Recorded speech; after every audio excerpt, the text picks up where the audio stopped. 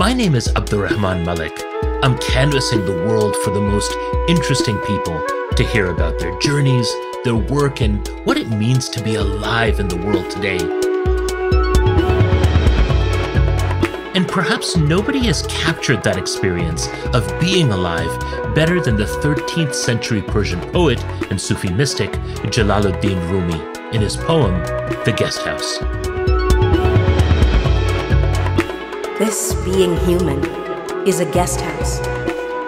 Every morning a new arrival. A joy, a depression, a meanness. Some momentary awareness comes as an unexpected visitor. Welcome and entertain them all. So welcome to This Being Human, a podcast inspired by Rumi's words and motivated by all those who carry that message forward in the world today.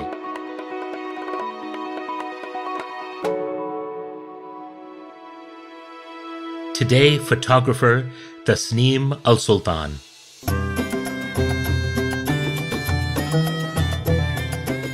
I remember a photo editor told me that your work is like anyone else's. It doesn't show me the Saudi that I would have expected to see. And I said, of course, because no white man would have ever been able to get intimate access of these women's homes.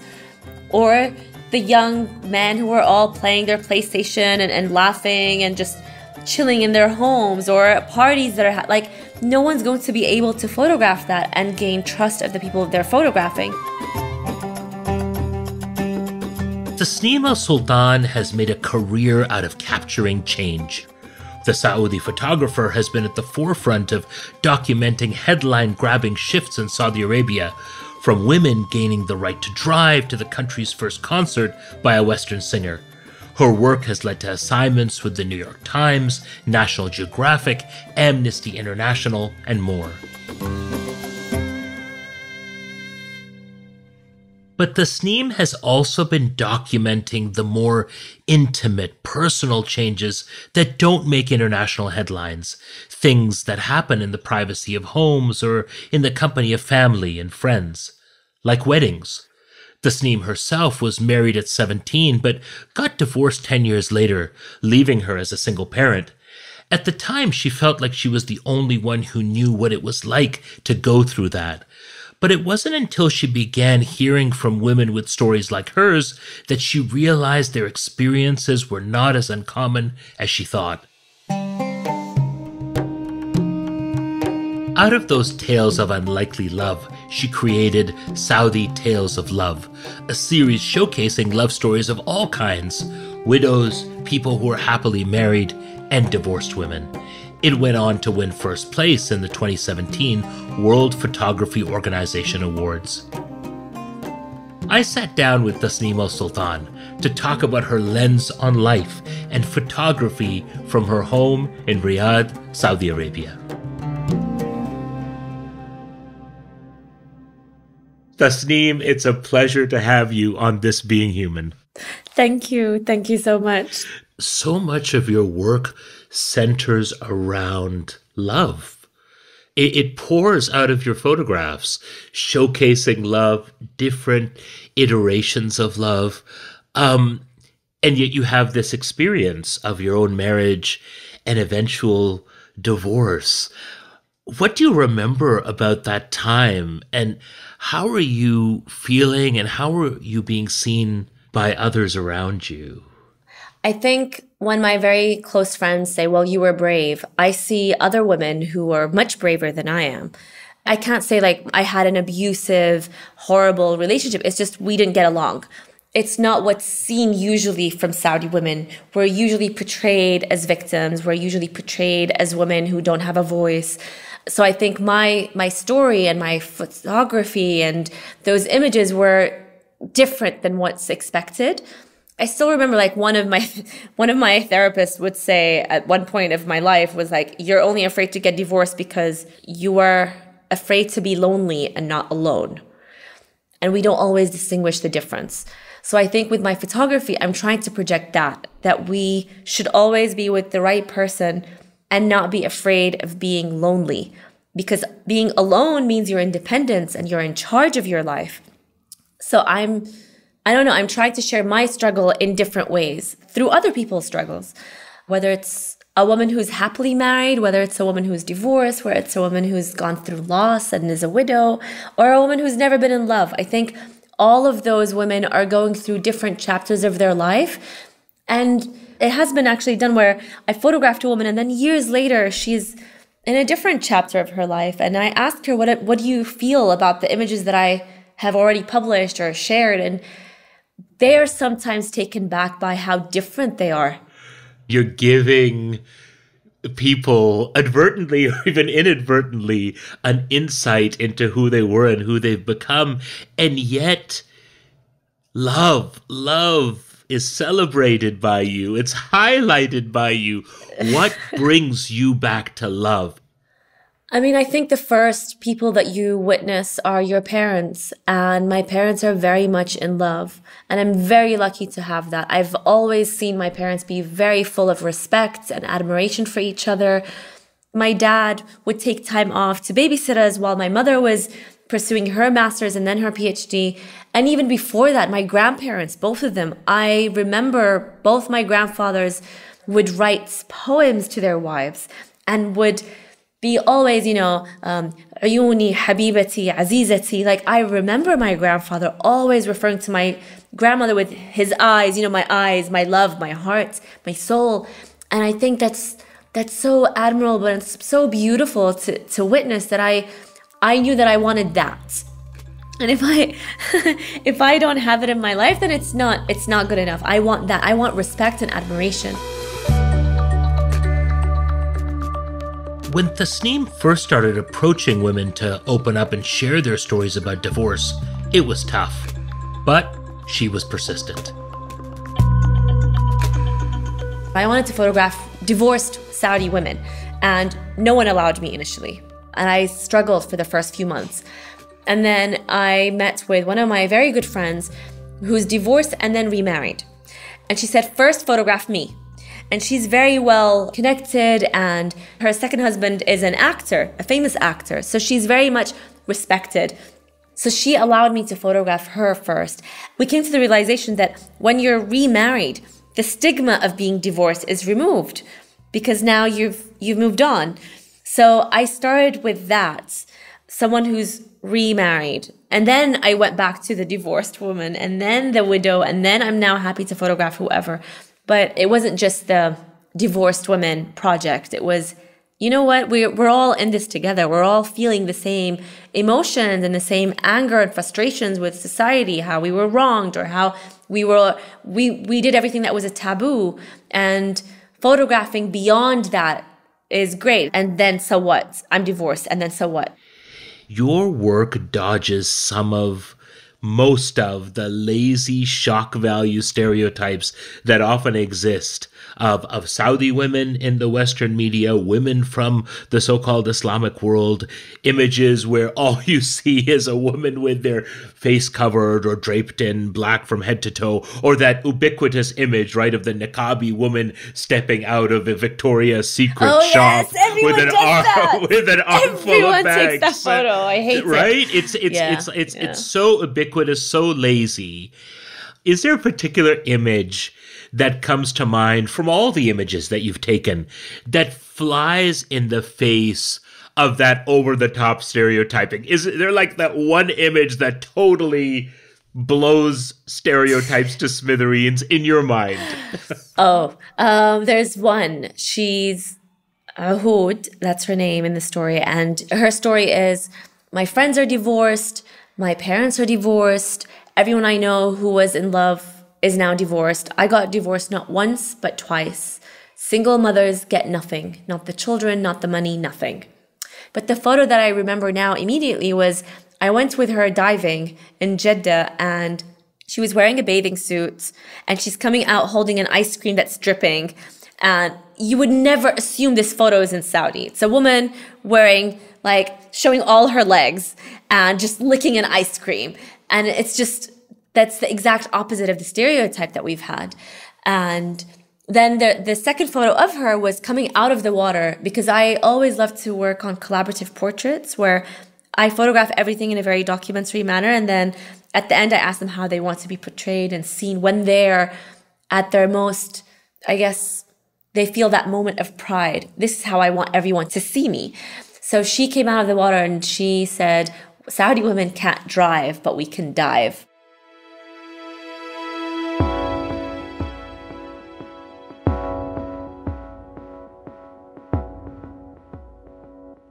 I want to explore your love for wedding photography. What draws you to capturing weddings? But also, Tasneem, I have to say, capturing weddings in a way like I've seen few other people do it. So I have to admit that when I first started photographing Saudi and Khaliji weddings, in the Arab Gulf countries, Dubai, UAE, Bahrain, etc. I remember initially I was like, well, this is kind of boring because it's in a ballroom and it's segregated, and usually the men are the ones who are fun to photograph. And I was comparing it to beautiful, elaborate Indian weddings or amazing, South of France weddings, or even like Tanzanian weddings. So like all the weddings that I've experienced just weren't, Saudis weren't as fun. And then after a few months of photographing so many Saudi weddings, I realized that I don't know why I decided that I was very responsible over the stories that I was capturing, that it was my fault that I didn't find them interesting. And it's the most important moment, hopefully one of the many important moments in their life. So why was I dictating and deciding that this was too boring? I had to dig deeper. A grandmother will always be looking at her granddaughter or grandson walking down. And there's always a moment that they'll have either a tear or you'll feel that sigh. That's always going to come up. And that's my job as a wedding photographer, to document it. Because I think that we don't always realize that once that photo is taken and that event is gone, then we don't know if we'll all gather again in the same way. So I'm always photographing the grandparents. I'm photographing the children, because I think these hilarious facial expressions that they do, these things are never going to be recreated again, because they're going to be older and they're going to look at themselves and, oh my God, look how silly I was. Look at the face that I did. I feel those emotions. Once I leave a wedding and I feel that the couple are in love, I feed off that. I feel like, oh my God, this is amazing. I can't wait to find the other couple who are also in love.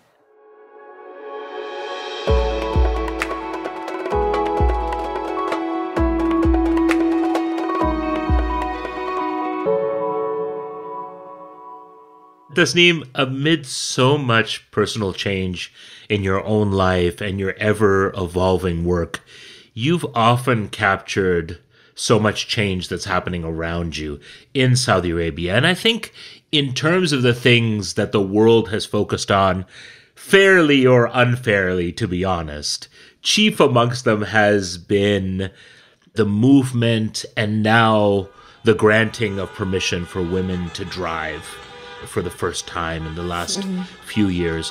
What was that moment like for you personally?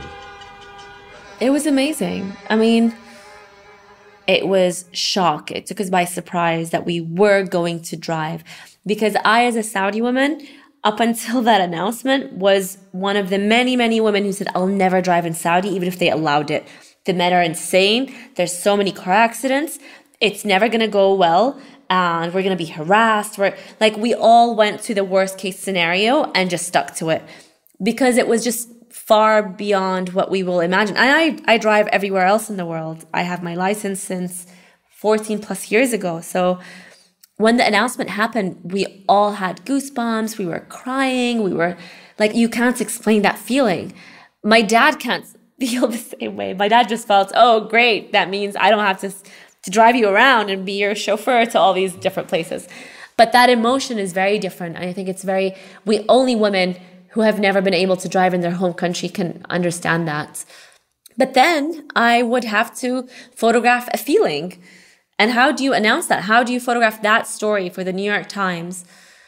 So then me and the writer for the New York Times, Ben Hubbard, we started seeking out all the women who in 1990 went to drive, asking for permission to change that right. And they got arrested. I think there were 47 women, and their names were on papers, and that paper was posted outside mosques and universities and schools, and they were slandered for being the outspoken women who, yeah, they lost their reputation, they were fired. So meeting them, you know, since that story in 1990, meeting them in 2017 was amazing. I felt so much resilience that women in general always carry. Like they knew that it wouldn't change a thing, but they just wanted to go down in history and record it and that they did something. You know, one of the images from that time captures a husband and wife, and the wife is behind the wheel and her husband is next to her as she drives for the first time. And it's an amazing image because they're in this small, intimate space, you know, in the front two seats of a car at this historic moment in this historic time, and there's no sense whatsoever that you were there to capture it. What's the magic trick about being unseen in intimate moments? I'm usually a person, like now you've noticed that I talk a lot, but when I'm behind a camera, I kind of forget. I become absent, and I'm just there documenting what's happening. And I'm 5'1", so I'm tiny, and I just run around. So because I'm running around and I'm like doing really weird moves on the floor, and then I'm like holding my camera really high, and so after the first 5 seconds, people tend to ignore me. Like, we don't know what she's doing, and they were laughing and giggling about just him trying to mansplain to her how to drive. And she's like, I can't wait to get the driver's license. I won't need you here. You're the worst teacher. So they were just laughing about that. And yeah, that was it. That was one of the moments that I got to capture.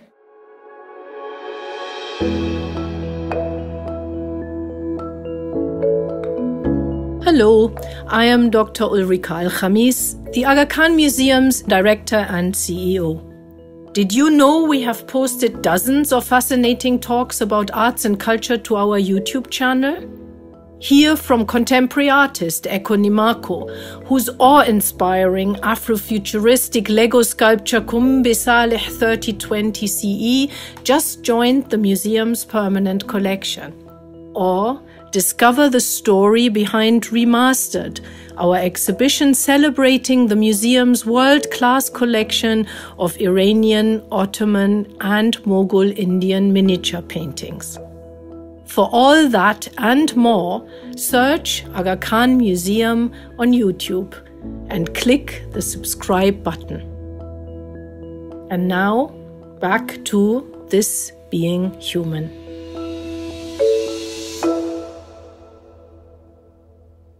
I'm curious, Tasneem. So much of your work focuses on Saudi women. I mean, what about Saudi men? You know, how do they fit into your work? And in some ways, really, how do they react to your work? My dad always says, like, I'm a good man. I've never done anything to hurt you. Why do you always portray Saudi men as, why do you hate us so much? And I'm like, yes, but I personally believe that in general, change won't happen if we're all patting ourselves in the back and we're all celebrating how amazing we are. So I've been very fortunate to have an amazing father, an amazing grandfathers and uncles and brother. But that does not mean that that's the generalization. I think there are more women who have been affected negatively by the men around them that I think it's more important to share their stories, that we can later become part of that change, that I hope women can raise their sons and realize that this is no longer accepted and condoned. And we need the fathers to also come in. So yeah, I think it's just in general the work that I do. I don't want to talk about how everything is amazing and everything is perfect, because then, great, what is there to add? You know, one of the social changes that you also captured, talking about men and this kind of bifurcation of public space between women and men, You captured a concert that was held in the coastal city of Jeddah in 2017. Yeah. A men-only concert featuring the rapper Nelly Yes. and Algerian singer Sheb Khaled. Wait, how did you've done your homework? Wow, okay. Well, I remember hearing about this concert and thinking Nelly and Sheb Khaled on the same stage. That was my first sort of like, what is going on? But the more you read about this event, this men-only concert featuring Nelly and the Algerian singer Sheb Khaled, and you were there. Yeah. What was the significance of a concert like that, first of all? I was hired by the New York Times to go photograph the first ever concert of a Western singer in Saudi Arabia, which happened in December 2017 in Jeddah. It was 7,000 men, and I got permission to get there. So I flew to Jeddah, went, in an Uber to the location, and then I showed them my permit, and the guards who were not Saudi didn't allow me in. So I think those men, the guards, were worried that I would be photographed among 7,000 men, and people would ask, how did she get in? Fire the bodyguards who got her in. I didn't want my editor to find out that I couldn't get in because I'm a woman. I already felt kind of a lot of pressure because I was a woman. And I was a Saudi. I needed to prove to him that I was the best person to handle Saudi-specific stories, because I didn't want him to hire another, again, outsider white man photographing my work, for me. So totally get that. Yeah. So I had to basically climb around the gates, under the gates, around the cars, step on boxes. And they knew that it was me because I wore the Uber driver's hoodie and his baseball cap. And they're like, we can see your fingernails are red. You're wearing earrings. And I was like, guys, I just need to do this. You have to help me around this. And towards the end, I have one photo where I am basically on stage, but I'm not, I swear to God, I'm lying down on my stomach, and I'm photographing between the legs of one of the bodyguards standing in front of me so that none of the people on stage or behind, in front of the stage actually, can see me. And I'm just trying to photograph both the singer and the crowd. I have to be in the crowd, but I wasn't allowed to. So that was all I could get. And yeah, I didn't let it stop me. I was there for a few hours until the concert finished. And I remember the bodyguards were like, you know what, we'll let you photograph Nelly. And I was like, no, I don't care about him. I want to photograph the Saudi men at the front. Right. Dancing and cheering. Steve, you're global. You've spent time in the United States, you've spent time in Europe, you've traveled extensively for your art and to document our remarkable, messy, incredible world. And I guess in some ways that must make you a kind of an insider and an outsider in Saudi Arabia. And how does that global experience of having grown up elsewhere, gone to school in the United States and so on, inform your view of what to shoot and how to shoot it? I'm very weary of media and how representation is extremely important and how othering is the worst thing that can happen, especially to the Middle East. I've seen how my father's, maybe he's Saudi national, but I feel his being is always, and I think in his mind, his homeland is Iraq. So I see how Iraq has been deprived of really any kind of dignity when it comes to media. And I always want to be very cautious and aware that, for instance, when I'm photographing for the New York Times, that my work doesn't fall into hands that can use it against me or my people. When I say my people, it's whoever I'm photographing at this point. And I've seen that happen to many others before me. So I always feel like it's my job to photograph it in a way that the people who I am photographing will not come back to me hurt or attacked or threatened or, the list goes on. They're the most important people that I will try to protect and not the publication itself. Now, I have to ask you, from the point of view of a journalist to a journalist, How do you navigate conversations with foreign editors who come to you interested in those shock value, stereotypical shots of Saudi Arabia, the Arab world, and its people? Like, what do those conversations look like? I remember a photo editor told me that your work is like anyone else's. It doesn't show me the Saudi that I would have expected to see. And I said, of course, because no white man would have ever been able to get intimate access of these women's homes. Or the young men who were all playing their PlayStation and laughing and just chilling in their homes, or parties that are like, no one's going to be able to photograph that and gain trust of the people they're photographing.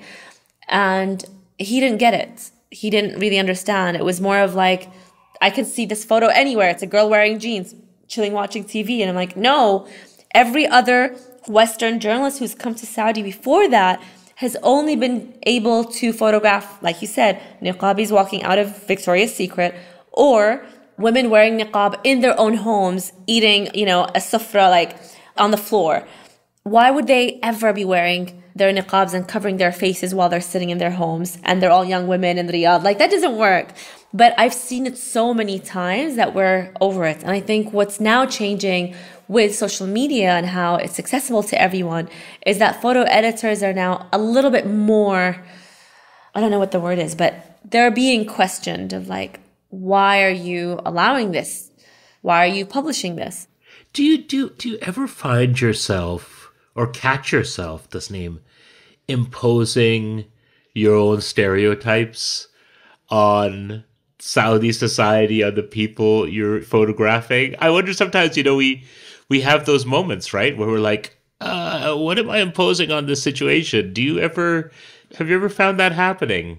No, I found my friends tell me that, and we noticed this, and we started like looking through my photos, that whenever I photograph women wearing niqab, I get more likes and comments than when I'm photographing Saudi women not covering up and not sharing the same stereotype that's expected. And I will get maybe quarter of those comments and quarter of the likes. So my friends always mock me when I'm posting a photo of a niqabi. They're like, yeah, Tasneem, fall into that stereotype. And I'm like, no, but it's actually what I've seen. It's where I am.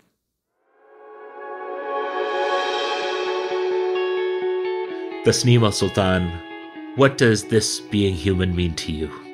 It's the mind. Sometimes you wake up and you don't know why you're upset. And sometimes you wake up and you're just cheerful and you have no idea why. So I think it's the mind. You just have to really understand that whatever your mind, your body, your soul is going to be experiencing that day, it's always coming for a reason.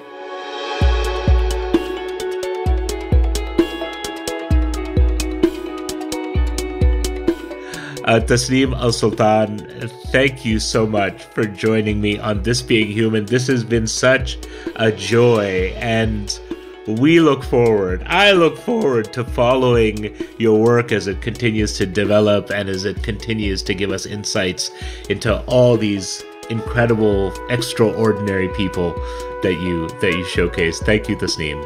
Thank you. Thank you so much for having me. I really, really enjoyed this.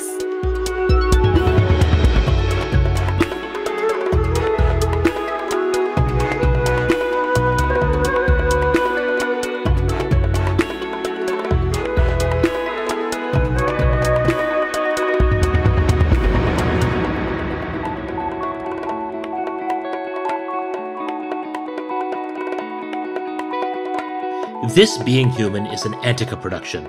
Our senior producer is Kevin Sexton. Our executive producer is Passette Matar. Mixing and sound design by Phil Wilson. Production assistance by Nicole Edwards. Our intern is Annie McLeod. Original music by Boombox Sound. Antica's executive producers are Kathleen Goldhar and Lisa Gabriel. Stuart Cox is the president of Antica Productions. This Being Human is generously supported by the Aga Khan Museum, one of the world's leading institutions that explores the artistic, intellectual, and scientific heritage of Islamic civilizations around the world. For more information about the museum, go to www.agakhanmuseum.org. the museum wishes to thank Nader and Shabin Muhammad for their philanthropic support to develop and produce This Being Human.